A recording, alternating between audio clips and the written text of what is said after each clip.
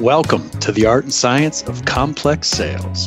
This is a podcast where we explore how the best B2B sales leaders make the complex simple, drive relationships and revenue, and generally elevate the sales profession. In this podcast, we're bringing together sales experts, thought leaders, top account executives, buyers, industry insiders, all to share their experiences and best practices for navigating the complex sales cycle. So whether you're a seasoned sales professional, a sales leader, or just starting out, you're going to find practical insights and actionable advice that you can apply to your own sales journey. Plus, we have a bit of fun. Today, we welcome Mike Simmons. A revenue and leadership coach, Mike helps leaders break through the challenge of second-guessing their work, creating clarity, and driving fearless decision-making. An expert in leadership coaching, revenue enablement, and leadership operating systems, Mike's approach is driven to achieve results. We hear today the depth to which Mike brings a systematic mind to creative problems as he challenges our perceptions of how we can achieve breakthrough. I'm excited today to have a true catalyst, Mike Simmons, on the program. Let's get rolling. Mr. Mike Simmons, how the heck are you? I am doing absolutely awesome, Paul. How are you doing? Fantastic. I get to talk to you. I'm a happy man. What could be better?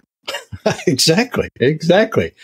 Tell me a little bit about Mike Simmons. Where are you in the world today?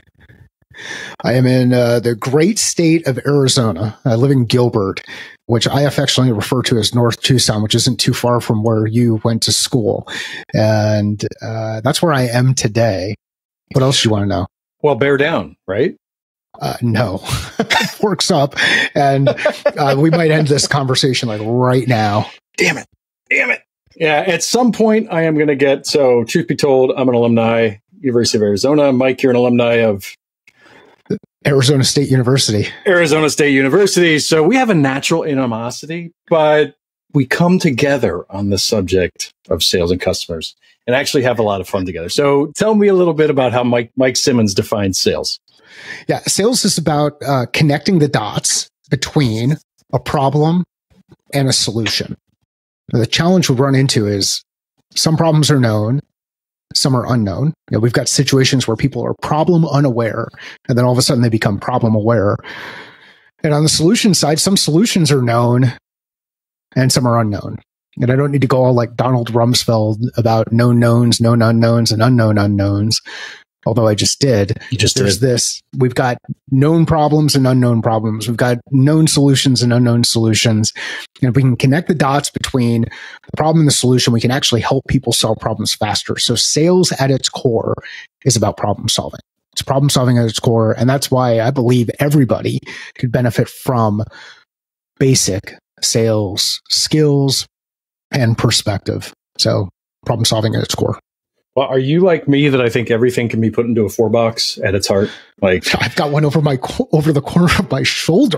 Like, yeah. Yes, yeah. It's amazing what you can do with an X and a Y axis, and then and if you get really creative, you could throw a Z in there, and now we've got 3 dimensions. Yeah, things can absolutely fall into a 2x2. What's your favorite 2x2? My favorite 2x2 is the first one I learned. Actually, it was Covey's. The important on one axis and the urgent on the other axis. And I still use it all the time. Like I'll start to, gosh, I'm living in this quadrant. I'm living in quadrant 3. Oh my God, this is terrible. Too much urgent, but it makes life easy, right? What's yours? What's your favorite? So I'm going to use this to share my favorite quote. And there's a couple of them, and some people don't like me quoting Marie Antoinette, but whatever. There's nothing new except what has been forgotten. And Covey actually stole that or borrowed it from Eisenhower. Really? The Eisenhower matrix. And Eisenhower used it as a way to decide. He would look at things, and at least the way that he shared it was, do I do it? Do I decide whether or not I want to do it? Do I delegate it, or do I kill it? Do I eliminate it? And so Covey reintroduced it to everybody with one axis of importance. The other one is urgency. And it becomes a really, really powerful way to look at decisions that you make around where you're spending time through 2 dimensions. And that's the value of a 2x2. My favorite 2x2 is the one I've got over my shoulder, which is one I developed. And this one is around energy and impact. We all find ourselves in meetings, I'm sure, doing doing work that sucks the life out of you. Mm-hmm. So on one side of the x-axis, we have energy, and negative energy sucks the life out of me. On the other side, we've got positive. It brings me energy, gives me life. And then on the y-axis, it's impact. Low impact, high impact. Ideally, I'm doing things that are high energy, high impact. The cool thing about something like this is you can find people who get a lot of energy out of things. Like, I get no energy out of watching that team from Tucson play football. Yes. You do. Okay. So we have this inverse relationship where if I can find someone like you who gets energy out of spreadsheets, financial statements, working through all of the operational details, then we can create some really cool magic together because you're doing some really high energy things that are high impact on the world. I'm doing things that are high energy for me that are high impact on the world. Yours suck the life out of me. Mine might suck the life out of you. And if we come together, it's like a giant Reese's peanut butter cup. And what could be better than a Reese's peanut butter cup? Reese's peanut butter cup with milk. There you go. See? There you go. So you add the third. Level it up. Let's put some ice cream in there. Oh my God. Yeah. See? It becomes the Blizzard, right? So you have we just did the Dairy Queen Blizzard. No, I love that. I used a lot of things in terms of like strength finders and other things, but they all really are built on that 2x2, right? Yes. They're built on that ability to match that up. So tell me how you do that. Let's put that in the context of selling. And if you're working with reps, how does your 2x2, the energy and impact, help people sell, help drive impact? Yeah, so in that instance, it's about finding meaningful work. Like, what's the work that you're meant to do? If you're doing high energy stuff that's low impact, that's okay. It's a good way to fill your cup and get yourself some energy and kind of recover from some negative stuff, whatever it is. It's okay to do that stuff. If you can find the high energy stuff, the stuff that fills you up and has high impact, that's where the magic tends to happen. If you find yourself doing a lot of work that is low energy, sucks the life out of you, internal meetings, then you've got to figure out a way to get out of that situation, eliminate that, and do the more high energy stuff. So one of my quick fixes or tricks or whatever, and I'm not a big quick fix or trick person, but if you're constantly getting called into internal meetings that you do not like being a part of, just happen to have client meetings scheduled over those. The client comes first. So let's go. And as any good sales leader knows, you want your people out there generating revenue. And if they're not in meetings, if they're not meeting with clients, they're doing things that are not necessarily, if they're in meetings with you internally, they're doing things that aren't necessarily going to generate revenue. So it becomes just a really quick test to say, hey, am I doing the right work? Am I doing work that's impactful? Am I doing work that's meaningful? The other way that I use this is, think about it. We talked about problems that are known or unknown and solutions that are known or unknown. You could do the same thing. So we could have problem on one axis, solution on the other axis. Is the problem unknown and the solution unknown? Watch out. You've got to heavily invest in early stage 0 to 1 sales. There's a lot of work that you have to do to help people become problem aware and then solution aware. If the solution or the problem is broadly known, everybody knows that they've got the problem, they're looking for answers. Well, maybe marketing's a little bit better. We could start to leverage things like SEO and take advantage of some of the searches and where we're putting content out there. So when we look at the problems that we're solving for in the marketplace and the solutions that we have in the marketplace, we can put it up against a 2x2 like that and start to say, where do we want to put time, energy, and impact? So that's another way that I apply it. And then the third way that I apply, and this comes from another 2x2, which is Dan John introduced it to me, coach at University of Utah, football coach, Olympic discus throwing coach. He has a process outcome matrix. And the way that he looks at this is, can it be improved? Yes or no? Is it needed to win? Yes or no? Imagine if you looked inside your organization and you said, of the skills that we're working on, can they be improved? Yes or no? Can this number be improved? Yes or no? As one view. Because if it can't be improved, why are we spending a lot of time, energy, and resource on it? Is it needed to win? Yes or no? If it's not needed to win, again, why are we spending a lot of time, energy, and resource? And for those who've met me in person, you know that I will never be a 7-foot forward in the NBA. My height cannot be improved. It is needed to win. I am not the right fit for the NBA. So those are a couple of ways they do it. And what ends up happening is you get that smile like you just did, the reaction. People start to say, holy crap, what we're actually doing is simplifying decision making. And my response is, yep, that's what we're doing. We're doing it through providing an additional perspective. We're not just making a decision based on one point of data. We're adding a second dimension to go in there and start to say, how can we de-risk this and move things forward? What you're outlining right now is, and I'm going to take it back to your original definition, right? You are outlining problem-solving tools, and you are giving people, I mean, that's how we're relating, right? Relating this to sales. You are outlining problem-solving and tools which ultimately are getting you to those ahas of these are the things we need to tackle. These are the things. It really comes together for me why you define it like that, right? Because if you have a mission to understand, and the more I learn about Mike, this mission for logic and the mission for understanding and to get all the pieces parts and then put together the puzzle is a big one. You treat a lot of life that way. Am I right? Everything. Camille Clemens is a friend, and she's the first person who I've heard say this. So I attribute it to her. And I know others say it. So it's probably, again, it's like the Marie Antoinette thing. There's nothing new except what has been forgotten. How you do anything is how you do everything. And there's not a distinction between me here talking about this, me here talking with clients, me here working with my family. Now, my family doesn't like that they feel like they get treated like clients, but it's how I treat everybody. That's it. And I actually look at this as a decision-making tool. And I think there's a big difference between decision-making tools like this and a problem-solving tool. And I have one of those too.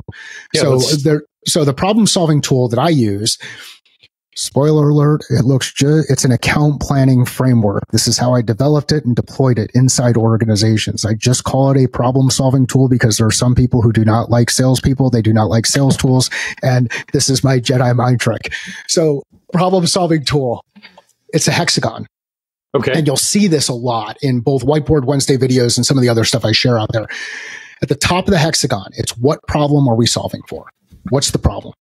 Number one question, what problem are we solving for? We have to align with the people that we're working with around what the specific problem is. Because if we don't know what the problem is, we don't have a definition, then how have we earned the right to get to the next question? The next question when working with others is who? Who has the problem? Who's impacted by the problem? Who cares about those who have or are impacted by the problem? And again, we're looking at a hexagon. So top piece, what? Next line to the, I think, right would be what? Would be who? Those three people. And then we're going to jump over to the other side and we're going to talk about why. Why does the problem persist? Why is it important to solve? What's the actual business impact of solving the problem? What? Who? Why? The who people, you got to get those in there because you need other people's perspective and you need to understand like what's their view of it. It helps to clarify some of the definition piece. It helps to clarify an understanding of why it's important to solve.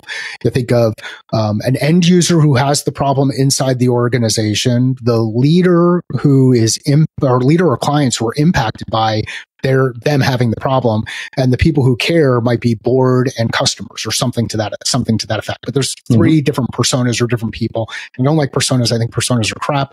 Personas are fictional beings. Fictional beings do not have problems. They have manufactured problems, but that's another story to get into at some other point.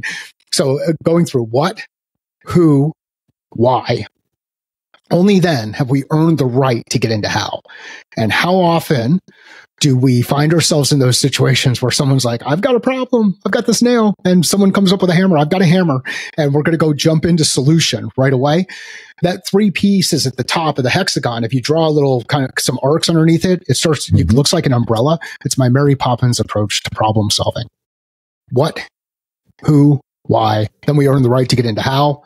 Once we've identified how they've attempted to solve it before, or how we've attempted, how we might solve it differently, then we can get into things like when, which is the other side of the hexagon. And then the bottom piece is what's our plan? Short term, medium term, long term, 30, 60, 90.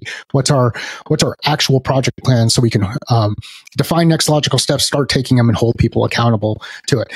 So now we've got 6 sides. We've got a hexagon as we work through this.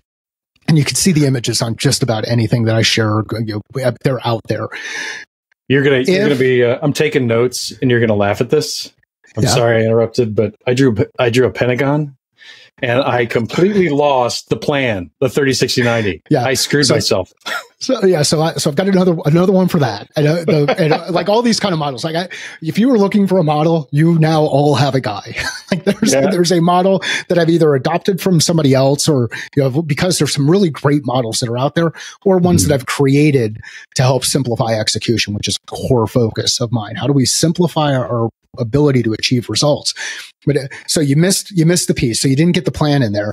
And the challenge without having the plan is, how do we actually start doing the work? How do we know what work to do, what order we're going to do it, and how do we hold ourselves accountable, and the organization and the people accountable to doing things in the context of either 30, 60, 90, traditional quarterly planning, 3 months, 6 month, 9 month, looking kind of out toward a year, or in a crisis situation, next 30 seconds, 60 seconds, 90 seconds, short term, medium term, long term. Because if we don't get from A to B, we're not going to get to Z. Like we've got to start working through it. But so when you've got this hexagon up there, the other thing you can do is you can look at it and say, where are my gaps? What questions do I not have full information on? So think of your account plan. Where am I missing some things? What who's have I not gotten into? Do I really understand business impact? Why? How they look at value, how this is going to change things that are happening in the business. If you look at that hexagon and any of those lines are dotted, meaning I have incomplete information, that shape can't hold water. You now see where your risk is. You've got to solidify those lines, shore them up, and then feel comfortable moving forward. The one thing that did not happen in any of those questions, other than when we got into the plan, none of those things are time bound. So some people will argue and say, well, it'll take too long to put this together. I've got transactional sales. I need to do this. I can do this in the context of picking up a burger at In-N-Out Burger. These things aren't time bound. It's information. It's data bound, and it's all about mitigating risk. It's all about perspective, asking questions to shift that perspective. I love it, because I think a good sales methodology, and here I'll go into something I'm passionate about. I think a good sales methodology, you need to be able to carry out in both of the context of a single conversation or a single interaction, right? Yep.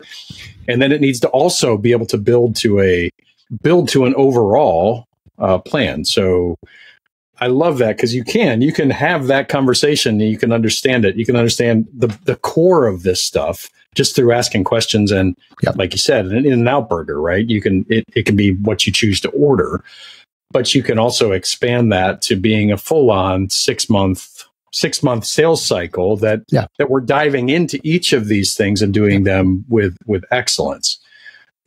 You're one of the first people that has said, well, there's a difference between this problem solving process and this decision making rubric. Yeah. Right. So tell me about that, because I'm fascinated about that. I think it'll be really impactful for the people that are listening. Well, they're two different processes, right? Like if problem solving was all about decision making and just making quick decisions, we'd be in an awesome place. We wouldn't find ourselves caught in this spaghetti of chaos and completely lacking clarity. But that's not the case. We've got a lot of people who are stuck in chaos. So if we agree that we're stuck in chaos, well, how do we deconstruct and demystify and simplify that chaos? Well, let's figure out the specific problems that we're looking to solve. And then from there, let's start to put ourselves in a better position to make some decisions. So decision-making framework beyond the 2x2. Another one that I use is one that ties to proposal planning. And again, all of these are models that I've built out over like career. This is life work type stuff. This is not, hey, I got knocked in the head with, and now my flux capacitor is here, and now, and we're going to go out and test it and see if we can see what happens when we go 88. But there's just two distinct processes. So one of the keynotes that I'll do is around simplifying problem solving and decision making. That is completely separate from simplifying go to market, or simplifying achieving results, or simplifying communication. You don't want to do all of those together because you're not going to simplify anything. You're going to create a lot of complexity. So where it comes from is there's just different jobs to be done. But the job to be done in the problem solving tool is to really make sure that we actually have context and understand it. We can use that tool, and I will use that tool as a qualification checklist. So when we start about talking about sales methods and stages and build, where does this fit in the sales cycle? In qualification, in order to be qualified as an opportunity, I've got to understand the problem that we're solving for in the context of the client's language. If I don't have that, then we're not going to be able to exit that stage. And there's more detail depending on length of sales cycle. Shorter sales cycle, you might be able to go through your entire qualification checklist. Longer one, it's going to take a while and it's going to take multiple meetings. But yeah, my distinction between the two is because they're two fundamentally different practices. One, we're making a decision. The other one, we're kind of working through to make sure that we're even focusing our time, energy, and attention on the right thing, on something that's important. Yeah. Well, and I see it in the context of both selling and buying, right? So, yeah. And I also see it in the context of you look at a lot of organizations, and we've probably both seen this in our career, but a lot of organizations believe that that all you need is the process, right? Or all you need is that problem identification process that your salespeople are going to do again and again and again. And if you do that enough times, you're going to have outcomes at a specific percent. But if you don't give them that problem identification process plus and again, why I love the way that you frame this, plus those tools to enable the decisions in your favor, and also to enable people to help people make decisions, right? Because a lot of sales reps, they'll say, I went through the process. I filled out the box. I did this. I still didn't. What?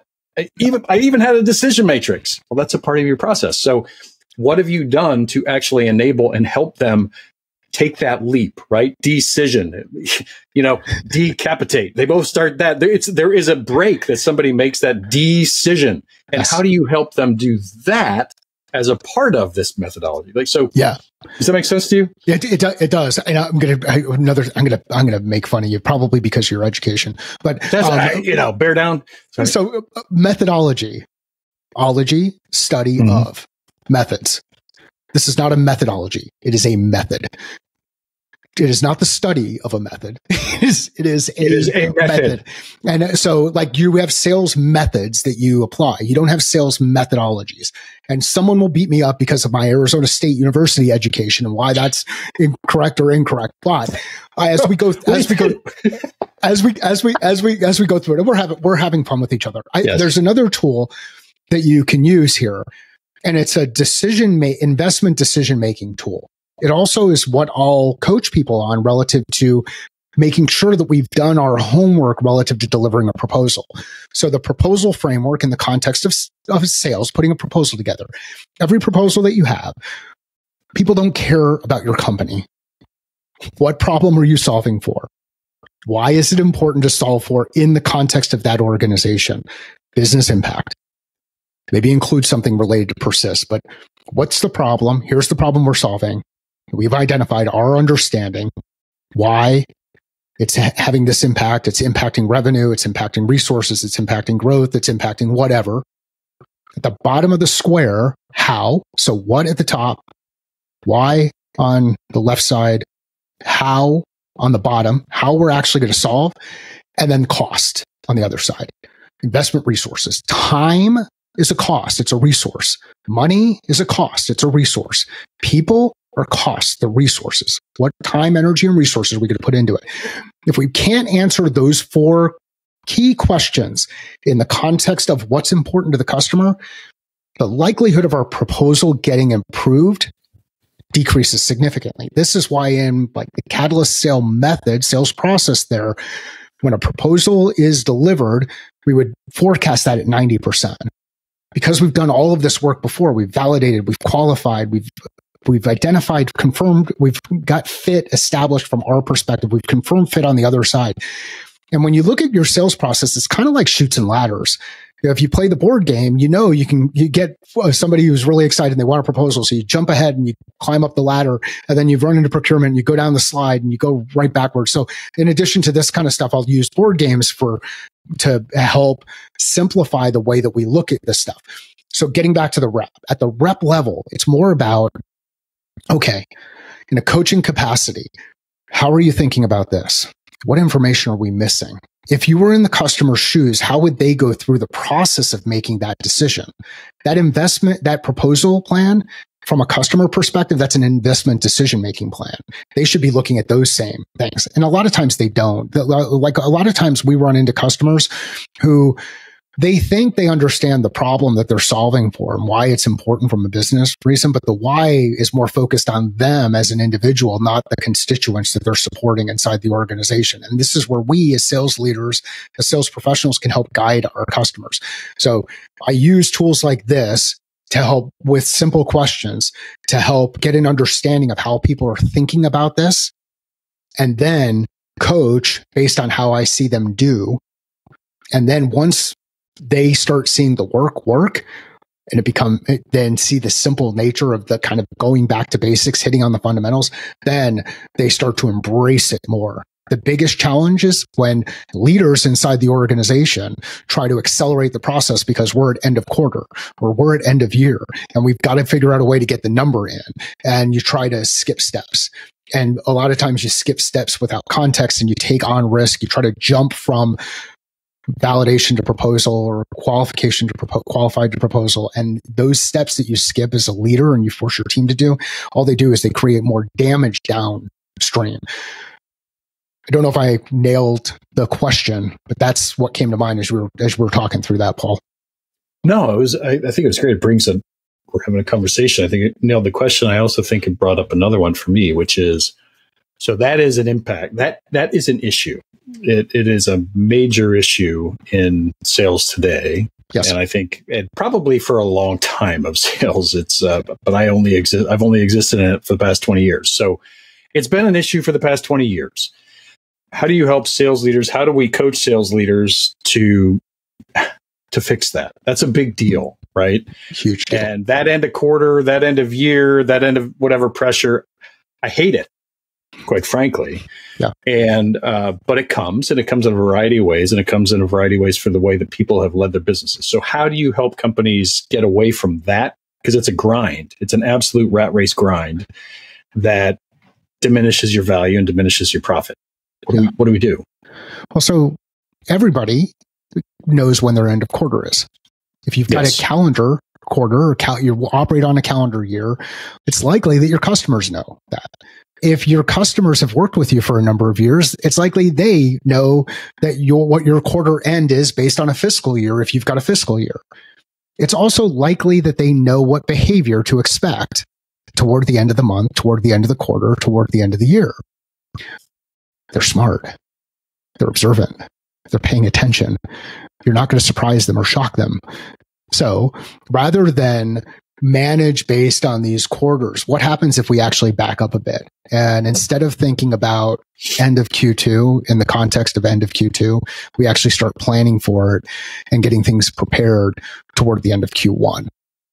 So there's less urgency there that we're putting on our team, and we can really focus on the value that we're delivering to an organization and set the right expectations. But if you become Kohl's and you've got a sale every other week, expect your customers to not pay full price. Expect your customers to come in and ask for a discount. Expect your customers to do this because you've conditioned them to do it. They have professional buyers on the other side who are going to try to take advantage of whatever levers and dials they can work through.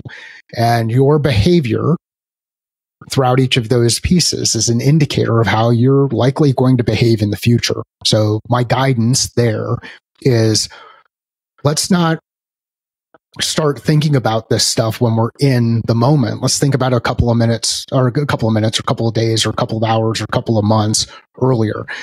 I had a conversation with someone recently. We were talking about 2024 planning. And said, when do you typically do your planning for next year? Well, usually it's those last 2 weeks in December. I put this thing out there. Why? Like, there's Christmas and Thanksgiving and all of these holidays that are happening. What would happen if we actually started 90 days earlier? We've already got the numbers. We kind of have an idea of where we're going to end. What if we actually started that planning process earlier? What position would that put us into? Could we be more proactive in the way that we're approaching things rather than reactive, and then be late on comp plans, late on whatever it is that we're forecasting? So it's more of a shift in timing and starting to say, we know that these things are always going to happen. January 1st falls on January 1st every year. June 30th falls on June 30th every year. We can start looking at these things 30, 60, 90 days in advance, based on the motion of your business. Now, if you're super transactional, it doesn't really make sense. If you've got really short sales cycles, then now your timelines are going to be a little bit more compressed. But if you've got those longer enterprise sales cycles, come on. I mean, if your sales cycle is 6 to 12 months, what makes you think that you're going to create urgency or do this thing in the last couple of hours or whatever? Like, who's going to win there? Yeah. I was talking to, we all have buddies in the sales world, right? But one of them is specifically is working with governments, and it's a top Fortune 1000 business, and we were just talking about essentially that, like the asinine nature of expecting that if you could come in, like you could browbeat somebody into getting more deals, when if you're not getting a contract in front of somebody, 3 months in advance, 6 months in advance, 9 months in advance, understanding procurement cycles, understanding exactly when they're going to, the city boards are going to vote on this type of stuff. So there's an unnecessary stress that's created on the sales organization that ultimately brings about maybe nothing or less revenue. That is just, it's inbred into a company culture. And so when you start that, like, how do you get off is it simply that point of, okay, we solve the problem, we get off, we take a time out as a company, we need to stop this rat race. Because again, I could also look at the software industry where we have buyers trained on that right now, like all the time. They are just trained. They wait, like, oh, no, yeah. End of quarter, I know I'm going to get this discount. Oh man, there's going to be a price change. I can guarantee if they've introduced a price change, I'm going to wait until 2 weeks before the price change. I'm going to get the deal of a lifetime. Those type of things. How do you say for a particular organization, time out? Not going to happen. Mike's here. Yeah, it's so hard. It's hard to get people to accept speed bumps, right? Like, you think about speed bumps that you put in school zones to try to get things to slow down. So how do we get these speed bumps inside our organization, where not only do we have the noise of what's happening in the day to day, but we've got the board, we've got investors, we've got the market, we've got, wherever they are, like there's all of this external pressure that's coming around. So the big part is getting everybody to just pause, take stock and say, okay, here's where we are. What would happen if we decided that within the next 6 months, we wanted to completely shift the way that we're interacting with customers inside this operating environment? And we've got to deal with this 6-month gap where it's going to be tough and things are going to change, and we're going to be doing things on a day in, day out basis, but we're preparing for the future. We're actually thinking for the long term. And people really struggle with that. And they'll struggle with it because of the way that our comp plans are designed. They'll struggle with it because of the way that pressure is going to come. They'll struggle with it for a number of ways. So one is trying to create that speed bump. And you can create the speed bump with questions. The other one to think about, and it's really good to hear you talk about government. Well, depending on what type of government you're working with, their fiscal year either ends in June and starts in July, state, local, or ends in September, starts in October, federal. That's been going on for a long period of time. We should be able to look at our data and understand the seasonality of our business that aligns with those things. And then we can work backward from those dates and say, if we're going to be in the budget for the next fiscal year, October 1st, when do those budgets get approved? When do they get finalized? When is the first rev or second rev? And let's work backward. Let's design backward from there and say, people, if you are not having that conversation with someone in a purchasing position inside that organization by April of a given year, the likelihood of that deal getting done in September or October is very, very small. So here's our window to make sure that we have those things in place. And again, just be very, be a bit more strategic in the way that we manage our time, manage our activities to align with the way that the customer buys on their end. And if we're struggling with trying to figure that out, ask them. So when you buy something like this, typically when do you need to get it into the budget? What happens at the end of the year with budget? We'll ask stupid questions like, do you have budget for this? I went through the process of I'm in the process of buying something on behalf of a client and right now. Yeah. And that question has come up multiple times. I've told the rep, it's the wrong question. Don't ask it. Question still came up in the conversation with the client again. And I'm like, it's coaching and it's training that we give our reps and we tell them to go in and ask these things. And I would tell you this. If I've had granted, I've been on the sales side for a long time. If I have a problem that I need to solve inside the business, I can figure out where to get the money. I can figure out how much revenue I need to generate in order to support it and when I need to be able to pay for it. Or I know where to go get it inside the organization because it's sitting there. That the budget question is just stupid. It's too early, and people get banted to death, which is ridiculous. Anyway, so that's how I look at those things. What are the compelling events? How do we design around those compelling events, and kind of work through it that way? Another really cool one that people forget about. There are sometimes your management-based objectives, your MBOs that people are accountable for, fall outside of the traditional fiscal year. There's an expectation that they've set to somebody out there in the marketplace that we're going to do X by Y. If your thing aligns with that X by Y, figure out what that date is and work backward and identify where the risk is associated with not getting X by Y, and then project manage your stuff. As a sales rep, there are 4 core skills: the ability to gather data, conduct research, ask effective questions, the ability to leverage story, know who the characters are, know what transition they're working through, know how they're going to move through that, how they interact with others, time management, stuff that we talked about a little bit earlier with the Eisenhower matrix, and doing the right things, knowing what to say no to, project management, building your plan, calling people to action, holding them accountable. If you do those 4 things, you will be the best sales professional inside your organization. And I don't care what your background is. I've seen it happen. I think we should probably lead with that out of the whole discussion. I think one of those things, those 4 things, and the way you framed them, any salesperson listening to this, just so you're aware, hit Mike up and make sure that you are chatting with him, following him on LinkedIn, because he dives to the heart of the stuff with. And what I like about this, Mike, is you're putting it in a different lens. It is not the same 4 things that somebody else would tell you, that somebody that loves BANT would tell you. Searching for a question a little bit, I have it in my head, but it's really, how did you come to clarify? Like, it seems to be your personality to take things apart, rip it apart, understand, define it, and clarify it for yourself, so then you can therefore clarify it to others. Is that am I nailing you? Because that seems to be it. I just shared some origin story recently type stuff, but I got into this a bit deeper than I'll get into right now. But it's the combination of growing up and liking puzzles and playing video games and building with erector sets and Lincoln Logs and Legos and doing that kind of work. Then getting into electronics and taking them apart.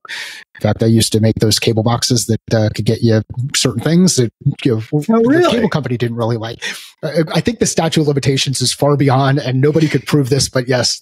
So doing that kind of stuff is really, you learn that you really like to deconstruct things and put things back together. And the story I share there is I want it to look like the picture, but sometimes I'm missing parts because there's parts behind it that aren't really necessary, especially when putting together like the internals of Legos and whatnot. I'm not a big instruction person. And the reason why I'm not a big instruction person is because I like to just kind of screw. There's the dude who put the another X and Y axis. Do you curse and swear on this show? You're quite all right. Yeah. Fuck around and figure it out, right? That whole fuck around and figure it out. This is how you. If you fuck around, you start to figure out a lot of stuff. out. So let's go out there, fuck around and start figuring some things out and give people the freedom to go out and do it. But I think the challenge is not a lot of people feel comfortable with going out and doing it. They don't have that trust in self. They don't know where to start. So I want to help them build systems, frameworks, tools, process so that it helps to change their thinking around problem solving, decision making, goal setting and execution, achieving results, and effective communication.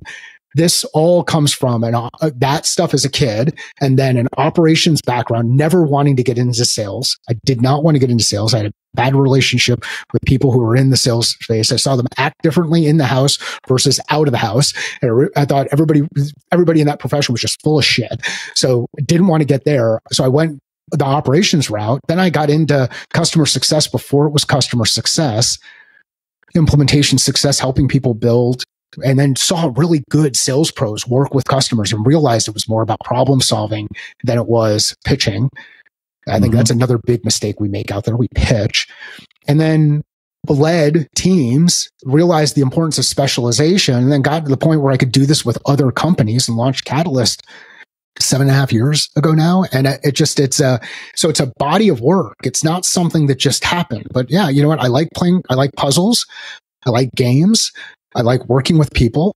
I want to help people be a better version of themselves and do that through systems and process and networking and connecting people. So that's where all of this kind of comes from. I've had people tell me I color outside of the lines, and I do. I like it. Just there's a different way to go about doing this stuff, and not everybody can think this way, which I get. And I used to think everybody could. Like I used to think all of this stuff was just basic dot connecting. People could look at those pictures and see all of the things. I realize they don't, but there is a way to get there when you use tools and frameworks to help simplify this and actually get closer to achieving the results you want and getting those goals. So that's the background, Paul. It's I'm a weird person. A lot of people would describe me that way. Wow, I love it. You got it. The best people I found in sales, and I take this as there's not a whole lot of people that raise their hand and say sales is the way to go, right? That's what I'm going to do. That's what I want to do. That's what I love to do. I've seen great examples in it, and I'm just going to go kick ass. They come at it from all sorts of different directions, all flavors. Yeah. And then the best I talk with, and you're among the best I talk with, right? They come to this idea of it's a mixture of problem solving, because I love that definition question. It's a mixture of problem solving. It's a mixture of people. People are messy, right? Yes. So it's how we communicate to the people, and it's a mixture of service and leadership. Like that's how I really have defined it in my head, which is you're putting those things all together. And the amazing thing is that, and I'm interested in your feedback on this. The amazing thing is the best people that I've ever talked to in sales, commission breath is gone because they know that it's not even something to be considered when you're first going into a sale, right? There's no money without the service. There's no money without the leadership. There's no money without any of the pieces parts. So it's gone. I don't know. It's a big deal in sales. And so how do you help people get rid of that? Get rid of that pitchiness, that schmarminess, that commission breath, that idea that sales is somehow a lesser profession, because it's not. I think it's actually one of the most noble things when done right. The person who I think has said this best is Anthony Iannarino. He said, sales is not something you do to someone, it's something you do for someone. I think he nailed that. And there's nothing that I could add to that or build upon to make that any better. If you take that perspective, then all of these other things start to come together. Now, functionally, the way that I do this inside organizations and how I help people and how I've done it inside my own business is first understand, what are our guiding principles? What are our core values? What are the things that we use in order to help inform decision-making in the field? For me, it's understand the customer better than they understand themselves. Deliver the solution in the context of what's important to the customer. Set expectations and execute flawlessly. Don't limit ourselves based on preconceived notions. So going there with a bunch of assumptions. And don't make our problems the customer's problems. And that fifth one is one that I've added in, let's say, the last couple of years, primarily because I've seen that thing happen over and over again where it's, hey, we really need to get this thing done. Can you go talk to this person about getting it done? Well, that's an internal problem. That's a lack of planning on our end. That's an issue that we created because we didn't manage internal expectations. So those 5 guiding principles, if someone's out in the field doing work and they understood the customer better than they understood themselves, went through and did the research, they delivered the solution in the context of what was important to the customer, not what was important to us. They set expectations and executed flawlessly. They didn't limit themselves based on preconceived notions, and they didn't turn our problem into the customer problem. Then any decision that they made, even if it was the wrong decision or it didn't work out, I can feel really comfortable with the way that they made that decision. And that is how you create an opportunity for people to lead self in the field. And when you create the opportunity for people to lead self in the field, you don't have to micromanage your team and stifle your team. You actually have better conversations than pipeline review discussions around all the deals where when you're in that meeting sucks the life out of me. And I'm hoping that the person in front of me goes a little bit longer so we run out of time and we don't have to do my pipeline review into the next time. Like, these are all games we're playing. We laugh about it because we know it, we see it, and we feel it.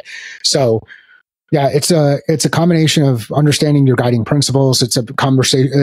It's designing for success, designing for customer journey, how you execute as a business, how you execute as a rep, putting the right systems and tools, your kind of utility belt together, so that you can go out and do it. And when you do that stuff, then you've actually got something you can assess people against and determine, is the challenge we're running into, and this comes from a UK study on behavior change. Is the challenge we're running into a capability challenge? So this is COM-B, and it comes out of the UK. Is it a capability challenge, knowledge or skill? Do people know what to do? Can they do it? Is it an opportunity challenge? Is it culture or leadership? Have we created the right operating environment for people to be successful? Yes or no? Are we putting the right do we have the right leadership in place? Yes or no? Do we have the right systems in place? Yes or no? Capability, knowledge, skill, opportunity, leadership, culture. Motivation. Are they motivated? Are they internally motivated, externally motivated? Do we have the right incentives in place? All of those things. If you look at those, your behavior change challenges through those 3 lenses, you could start to realize, okay, is my problem that people just don't know? Is it a capability challenge? Is it an opportunity challenge? Is it a motivation challenge? If you have one of those 3 challenges, then behavior change is going to be really, really, really hard. And that happens on both sides. So on the client side, we're talking about behavior change there, knowledge, skill, opportunity, motivation. Like, we can come through and we could start measuring against these tests to determine and reduce the emotional side of this awesome game we play and be more logic driven, data driven in the way that we coach our teams, inform decisions, help our customers move things forward. But Ian Reno nailed it with sales is not something that you do to someone. It's something you do for someone. The iteration on that I do when I start talks is I get in front of people, and I'm fortunate to do this. I get in front of people, and the first question I ask, how many people like to be sold to? And this could be a room of a couple hundred people, 1,000 people. You get a couple of hands that go up. There's always some people who like it, or they think that that's just part of the game. Like, my brother likes going and negotiating at car dealerships for whatever reason. Like, that's not what that doesn't do it for me. But it's how many people like to be sold to. And then the next question I ask is, how many people like to buy things? And everybody laughs. They smile. And I say, look at that. We just had a state change, a catalyst. We talk about it in the context of, we don't like to be sold to, but we like to buy things. Why is there this disconnect? Why is this challenge out there? And then how can we use that to help grow our business, help do better things for others, help make an impact? Because that's what this is all about. It's making an impact. It's helping people solve problems. It's not about creating problems. It's helping people solve problems. Enough problems exist. You don't need to go out there and create them. Let's solve the problems that exist and then move on to the next. Well, it takes us all the way back to the first question I asked you. And the first 2, actually, with the energy and impact and the definition of sales as problem solving. So this has been an awesome journey. I've loved it. The last one, I'm just going to make sure I have this down here. It's COMB, C-O-M-B. COM-B. It comes out of the UK. And I learned this back when I was the CRO over at Chief Revenue Officer over at CyberSafe. And it informed what we were doing from a cybersecurity perspective and really on the behavioral sciences aspect of that. And it's phenomenal. It's given me a completely different perspective to think about coaching and the way that we look at behavior change. And how, and it's because it's super simple and it's 3. So like anything in 3s, it's simple. That's for me. No, that's why I love it. But I'm actually send me the study and I'll look it up. But there's two final questions. I just want to make sure people know how to find you. Number one, because this has been a fantastic time and you've given some great ideas. So how do they find you? Well, hopefully they're more than ideas. Like there's stuff that you can put into practice. You can put decisions that you're making inside your house tonight against one of these 2x2s that we talked about. You can do that. If you're working on solving a problem, you can put it up against the hexagon and you can reduce risk by improving perspective. So you can do this. This is more than ideas. Ideas are crap. Execution is where this stuff happens. So get out there and execute. The best way to find me is go to findmycatalyst.com. And that's the name of the podcast that Paul was on before. If you go to findmycatalyst.com, you will see everything. And ideally, I've designed that website so you're able to navigate and convert in a way that makes sense for you. But go to findmycatalyst.com. That's the best way to get a hold of me. Awesome. And any final words you want to, I think you just did it, but any final words you want to leave anybody with before we close it out? Go out there and execute, like do the work. If there's so many people who sit here and listen to podcasts like this and think about all the work that they're going to do, and they have all these ideas, and they maybe even have a note card with all the notes on it that they're going to go out there and, now they're going to think about. Do, channel your inner Yoda, do or do not. There is no try. Like go out there and just do the work. And when you apply, if you apply any decision that you're working against the 2x2, and you're struggling with making a decision and you share that 2x2 with me, I am happy to help you. If you are working through a problem and you put it through the framework and you're getting stuck, send me a note. I am happy to help you, because if you do the work once, you've demonstrated that you will do the work. For the 99% of you out there who won't do the work, I'm not for you. Thank you, Paul. Hell yes. I'm pumped. Everybody, I'm excited. Get out there, do the work, keep shining bright. Thank you so much for being on the show, Mike. And with that, we'll sign off from the Art and Science of Complex Sales. See you all next time. Thank you so much for listening to the Art and Science of Complex Sales. This podcast is sponsored by Membrane and our partners from around the globe. Here at Membrane, we believe that B2B sales is at a crossroads. Due to decades of quantity-based prospecting, information overload, and really a shift towards efficiency over service and pitching over leadership in sales, customers are saying enough is enough. They're tuning out average performers and choosing to take most of the buying journey on their own. This results in up and down sales results, forecasts that are all over the place, and salespeople that are half committed due to the fact that they're having poor results and they have an inability to truly connect with customers. We believe the road successful companies are taking to combat this is threefold. Number one, training to create leaders and executives across all areas of the team with strong habits and sales methodologies that bring value. Number two, technology.